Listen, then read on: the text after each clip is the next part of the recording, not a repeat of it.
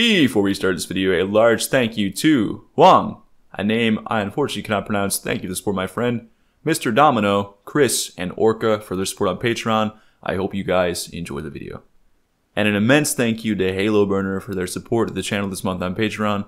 It is greatly appreciated, my friend, and I hope you enjoy the video. Hello everybody, and today we're going to begin refactoring our AI for Netcode, but before we do that, we have to make a way to spawn them efficiently using the Netcode rules. So let's start by making an empty game object. I'm going to call it World AI Manager. I'm going to drag up to the top here with our other world managers, and then I'm going to add a script to it. I'm going to call it World AI Manager. So this essentially is going to handle spawning in all the characters when you enter the scene, and if you want, you can modify it too, so it's by area, so you can despawn ones that aren't being used and respawn ones that are being used. I'm then going to make a script called AI Spawn. This is going to be a scriptable object, and it's just going to act as like a shell for some stuff we want to keep track of when we spawn a character. So I'm going to make this derived from scriptable object, and I'm going to create an asset menu name up here. I'm just going to say AI/spawn. And this just means like it is a spawner for an AI. So this is going to house a character and a spawn position and rotation and some other stuff in the future if you want to add on to it. Perfectly easy to do so. So let's say you want to spawn a character dead or spawn enforcing animation, etc., etc. This would be the place to do it. So let's make a header for character info, and then we're just going to say a game object, as in the character we need to spawn, a vector 3 for the spawn position, and a vector 3 for the spawn rotation. And that's all you really need to get started. But like I said, you could add a bunch of things here. So you could make it so they ignore gravity when they spawn. You can make it so you force an animation on them when they spawn, etc., etc. You could have that under spawn info. You could force a state when they spawn. This will be a good place to do all that stuff. So you can just make some comments here if you want to do that. I won't get into it right now because it's not important. We'll get the key features out of the way. So we'll just get the spawn into the scene at a position and a rotation. So right below that, we need to keep track of a couple of lists. So I'm going to make a header. I'm just going to call this spawned model. And I'm going to make a game object for the instantiated model.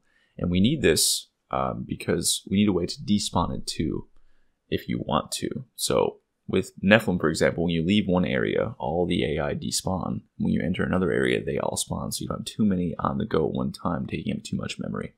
So I'm going to make two voids here, attempt to spawn character and attempt to despawn character. And as I just said before, we're going to need two lists. One is for the characters you want to spawn, and one is for the spawn in characters. You keep the spawn in characters so you can reference ones that are still active in the scene, and whenever you want to despawn them again. So I'm going to say under attempt to spawn character here, if character does not equal null, we're going to instantiate the character model, and we're going to equal that to the instantiated model. So the instantiated model is equal to an instantiated copy of the character model we supply. And I realized I just forgot to put in my namespace this whole time. So that's why I can't use my AI character manager variable. Now we're going to get the AI character manager, I'm going to call it AI character, and we're going to equal it to the instantiated model.getComponent AI character manager. Next, we're going to spawn this on the network. So we're going to say instantiated model.getComponent network object. And I just realized I'm not using my netcode library, so I'm going to say using unity.netcode. And it's very easy to do this. You want to make sure you're only running this on the server, by the way, but we'll get to that in the future. So just going to come down here and move this so it's not giving me an error. We're going to say getComponent.network object. Then we're going to say .spawn. And that's all you need to do to spawn it on the network. So this line of code here will spawn it. Okay, so right below that, we're going to set the transform and the transform position and the rotation by saying instantiated model.transform.position equals spawn position. Instantiated model.transform.rotation is equal to quaternion.euler, and then pass the spawn rotation x, y, and z. And there you go, you're good to go. And this will spawn in the model, it will set it to that exact position, and then it will set its rotation to the rotation you've supplied here. So the idea here is that you will probably set up some models in-game in your scene to get an idea where you want to place them, and you can copy their position and rotation to this scriptable object, then delete them from the scene. So we're going to say if the AI character does not equal null, just to be safe, we want to make sure our animator is getting root motion. So we're going to say animator or AI character dot get component animator dot is using root motion is equal to true. You don't have to do this, but where our enemy movement is 100% root motion based, I'm going to make sure this is true. Okay. Now we have the ability to spawn a character. What if you want to despawn a character? It's very easy. It's just one line of code. We're going to say if the instantiated model is not equal null, well, I guess it's a couple line of codes if you open up some curly braces. We're going to say instantiated model dot get component network object dot despawn. So this both removes it from the network and destroys the game object.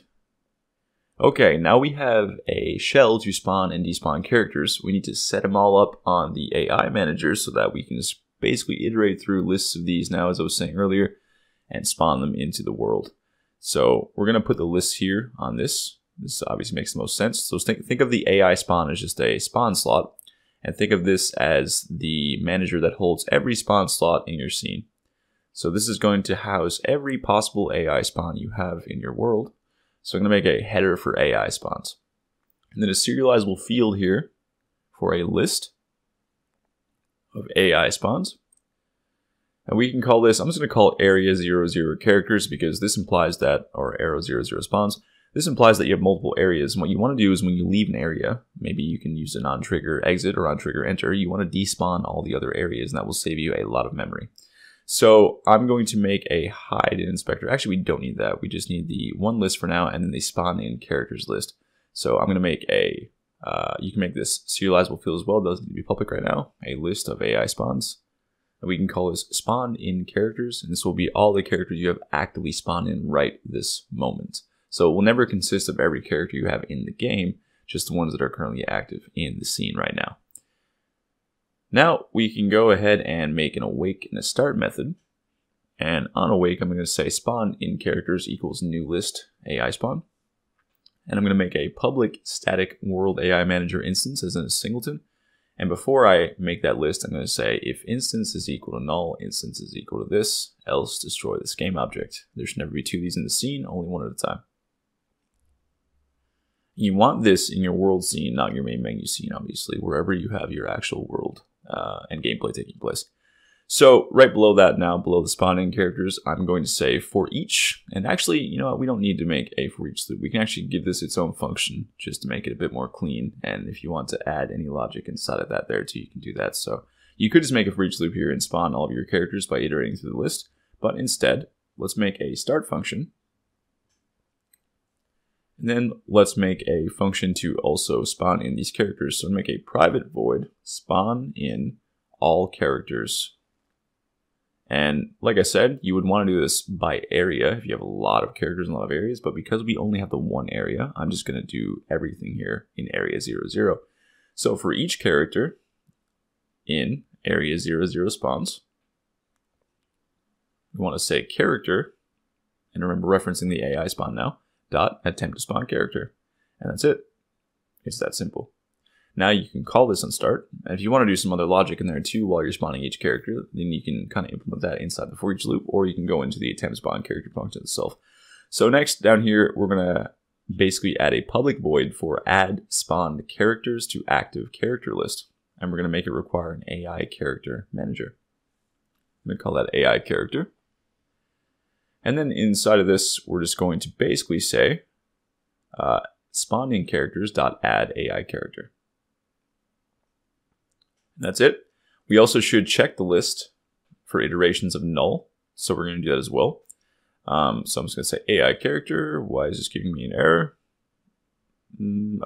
This should be AI character manager, not AI spawn on spawning characters. That's my bad. Yeah, so if you're constantly adding and removing from this list, you want to check for nulls. Otherwise, the list will have empty slots with no character in it, and that will be a null slot. So basically, any empty slot that has nothing in it, you just want to remove that slot from the list altogether. We can do that by saying for loop here. We can say int I is equal to spawn in characters.count -1 if I is greater than -1, I minus minus. And then we could say if spawn in characters I is equal to null, then we're going to say spawn in characters dot remove at I, and this just removes the entry in the list. Okay, now we can call this on attempt to spawn character if the AI does not equal null, because then we know we've spawned an AI character successfully. So we can say add spawn character to active characters list, and we reference this by saying world AI manager.instance, and then we open up some brackets here and pass the AI character that is not null, and then we save it. Now this should work. So let's actually make a character. But first, let's go to the AI character manager and make sure they have an ID, because we're going to do one more thing. So you might want to reference a specific AI in your scene. You're going to want to, definitely if you're further along development for specific reasons. So each one should have their own unique ID. So I'm just going to make a header here and call this AI ID or AI character ID. Now, if you want, you can use a string or an int. Since this project is very simple, I'm only going to use an int. But for Nephilim, for example, I use strings because there's different versions of a lot of AI. So like there's undead great axe, undead, etc. weapon, undead sleeping. So you get what I'm saying. Numbers will be a bit more confusing there, but I'm going to use an int because this project is very, very simple. And to do this, we're going to say public AI character manager. We're going to say get AI character by ID. We're going to make this require an int, and we're going to call it ID. Now, in order to do this, you might remember how we done this with our item weapon, our weapon item database. We're going to say using system.link. I don't know if that's how you pronounce that, but it's LINQ. And then down here, we're actually able to use some of the functionality now from that library. So we can say, we're going to reference our spawn in characters list. So you can only get a character if they're spawned in.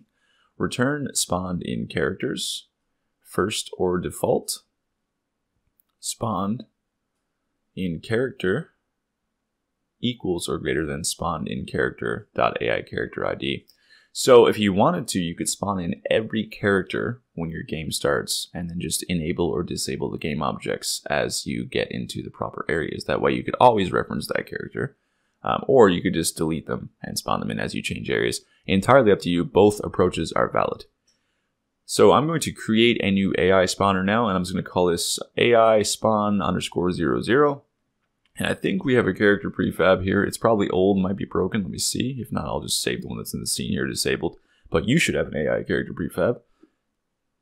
Yes, I see I have one right here now, AI characters. So what I'm going to do is make sure that this is on the network manager spawn object list. So go to your world network manager, go to your spawn, your network prefabs here, add one, and make sure this is on that prefab list.